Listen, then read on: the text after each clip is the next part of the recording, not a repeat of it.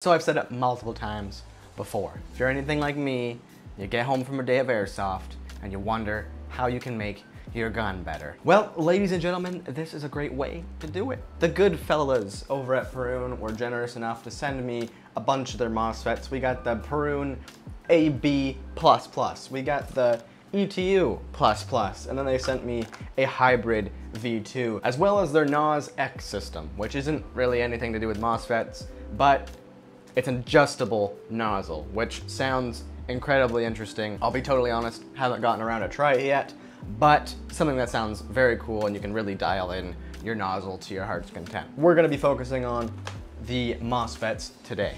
I kind of feel like MOSFETs are the gateway drug into AEG improvements. You guys know how much I praise HPA all the time. It's the greatest thing ever, woohoo, yeah.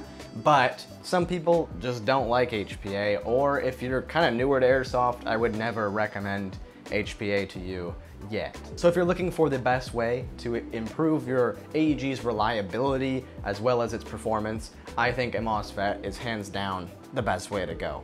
And they've got some really interesting products here. Let's start with the hybrid V2. It's kind of their flagship model here. It's the classic trigger board MOSFET. It's optical, so it replaces your entire trigger system and replaces it with an optical one, which is incredibly awesome. You guys know we've talked about the Gate Aster and the Gate Titan before. Those are the two ones that I've tried out previously, the only ones that I have experience with. And this is something very, very similar to those. So if you're kind of wondering what this is, very similar to something like a Gate Titan. But this is a bit of a cheaper option, which is nice. And if I was to do it all over again, I would hands down get this guy. I feel like with Gate, you're just kind of never done. You buy their product and then it's just like, oh, check out this other product. Oh, you can get this one too. Oh, this one's cool too. Oh, we just dropped this one. And it's like, to get the good performance that you wanted, you kind of have to spend some more money. So I feel like this is a great option for that. Buy it once, you're good. And of course, this gives you features like your trigger sensitivity, adjusting all that, the ability to use an adjustable trigger, pre-cocking, different fire modes, 3-round burst if you want that, 2-round burst, 1-round burst, 1-round burst. Next, we've got the AB++. This is an inline MOSFET, so it doesn't replace your trigger board, but it does give you some really nice features like battery protection.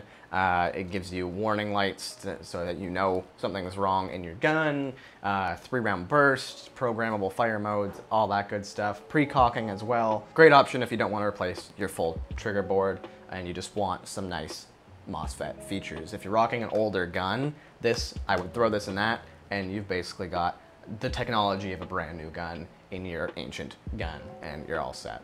Next up, we've got the ETU++. Really excited about this one because I just got the G&G SSG-1.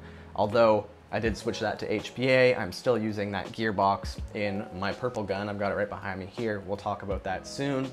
And it's got the G&G ETU, which is the electronic trigger unit. I'm pretty sure that's what it stands for.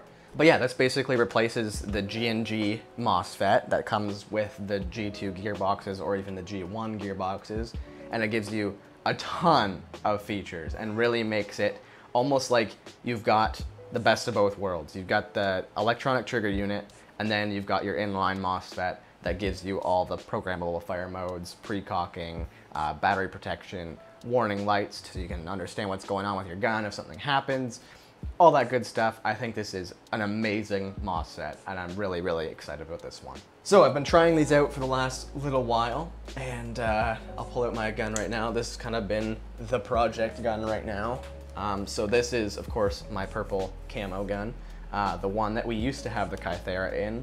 For those who don't know, I sold the Kythera and I got a jack, and that's now in my SSG-1, so it's kind of my Speed QB gun. But yeah, so we've got the SSG-1 gearbox in here. It's a G&G gearbox, and I think it's an amazing gearbox. It's really snappy. For the price that you'd pay, it's an incredible gearbox. I honestly think it's probably the best stock gearbox. The snappiness that you can get out of it with the stock G&G SSG-1 is just incredible. So I felt it was a really good candidate for these MOSFETs to see what we can improve upon. Yeah, big fan of the micro switch trigger in the G&G as well. So right now I've got the ETU++ in here, and yeah, it is honestly really nice. A lot of you guys might be wondering why on earth we have a solid stock on here, and that's just because I've been messing around with so many wires in this thing, putting in different MOSFETs and whatnot, that a solid stock can be a nice luxury every once in a while to just throw the wires in and not care, all right? So we will be switching that out at some point, but that's what we're running right now. So I'm by no means a tech. I think I've made that quite clear on the channel multiple times. And AEGs really aren't the most enjoyable thing for me to work on. I'll be totally honest. I really just don't feel comfortable taking them apart a ton. But let me tell you right now, these MOSFETs, all right, have the best manual out of any MOSFET I've ever tried. Basically, they're foolproof. I mean, there's not much to the actual manual, but there's got a QR code. You scan it, you go online, and you look at the manual. I'm not typically a manual type of guy. You know, us guys, we don't really like manuals. But this is something you're gonna want to read the manual. And they've got video tutorials, everything that you need, they've got it for installing these things. It's great, so kudos to Perun for that. If you look on the back of their manual here, their physical manual, you've got your programming sheets.